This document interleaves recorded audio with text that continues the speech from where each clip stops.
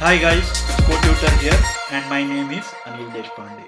In the previous video, we have successfully implemented the logic of checking whether we have the permission, and if we don't have the permission, how to ask for the permission. We had to repeat this particular logic in multiple methods like modify contact, delete contact and load contacts. If you pay attention to this, you basically have two major chunks of the logic in this, that is checking whether you have the permission, otherwise write the logic to ask for the permission. We have to come up with a better mechanism of writing this code so that it becomes much more easily manageable and reusable. Can we come up with a generic method which can be invoked in a multiple number of places to basically manage the runtime permissions? To manage this, assume that you have an activity. In that particular activity, you have major chunks of code where you need to basically ask for the permission and check for the permission. The very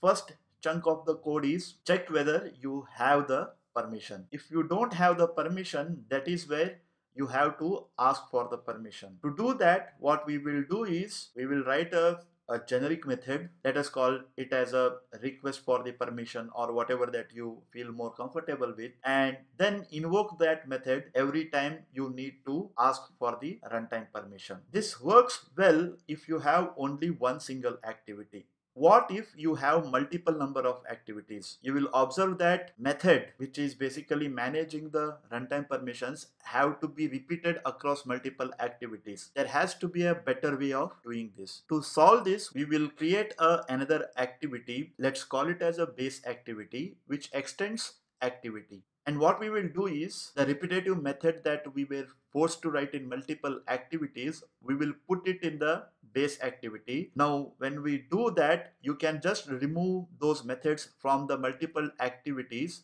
by extending the base activity class. And my other activities will become little bit lighter, but because of the basic Java's inheritance concept, all those activities can still utilize those methods. There is another important aspect of what if the user grants the permission and denies the permission. Depending upon that, we have to basically manage flow of the application. For that, Android provides a callback method called as onRequestPermission_result callback, and method that is present in that interface is onRequestPermission_result. Now the question is, how do you utilize this interface and the method? What we can do is the base activity can implement this particular interface. Other activities which extend my base activity can override the onRequestPermission_result. So each activity will override the onRequestPermission_result and handle permission grant or denial of the runtime permissions in an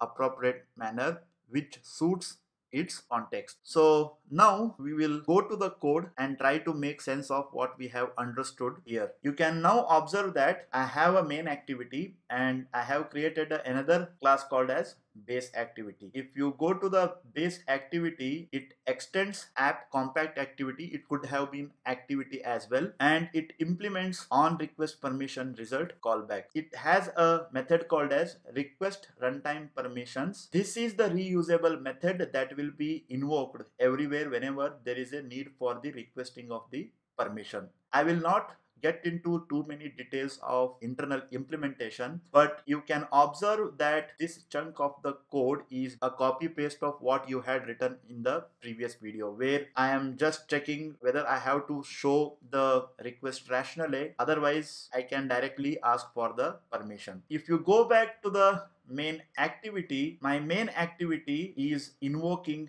the request runtime permissions method, which has been defined in the base activity. So I am basically keeping my main activity very light. You can observe that my main activity doesn't have the request runtime permission, but it is actually defined in the base activity, and whenever I need, I am using that in the main activity. My main activity overrides the on request permission result. It can do so because my base activity implements that particular interface, and the method that is there as a part of that particular interface is on request permission result. This particular method gets executed when a user responds to the request dialog box, either granting or denying the permission. If you can observe, the parameters are pretty much what you pass when you request for the permission. Assume that if you had passed the my permission request read context, that is what will be received here as the first argument. And if you had passed string array containing permissions, that is what will be received as the second argument. And the third argument is basically an array of integer giving a information about whether a particular corresponding permission was granted or not. If it is -1, then it is denied, and if it is 0, then the permission is granted. And then inside that particular method, based on what kind of grant results I am getting for a particular permission, I can do an appropriate operation. This is how you handle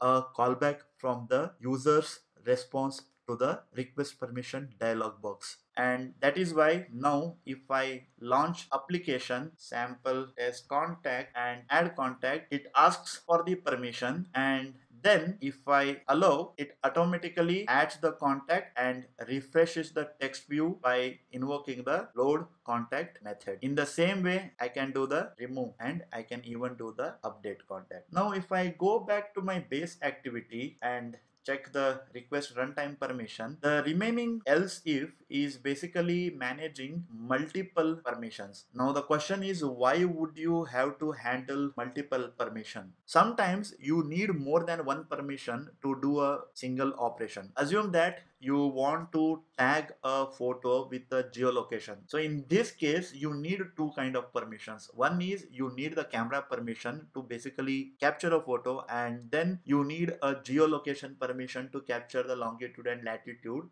when that particular photo was taken. Now to complete this operation, you cannot just be reliant on one of the permissions. You need to have both the permissions, otherwise you won't be able to complete the operation. For example, when I click on that, it should ask for both the permission. That is to take the picture. The next one would be location. The user can deny both. In that case, you should not allow the functionality to continue, or the user can deny one and may not realize and allow other. Even in that case also, you should not allow the functionality to complete. Until and unless the user allows both the permission, then only you should allow the functionality to be completed. This is a little bit more tricky and needs to be handled a little bit intelligently. I'll be talking about this in a much more detailed manner in the next video. That brings us to the end of this particular video. Don't forget to like, comment, share the video and subscribe to the channel. Take care. Bye.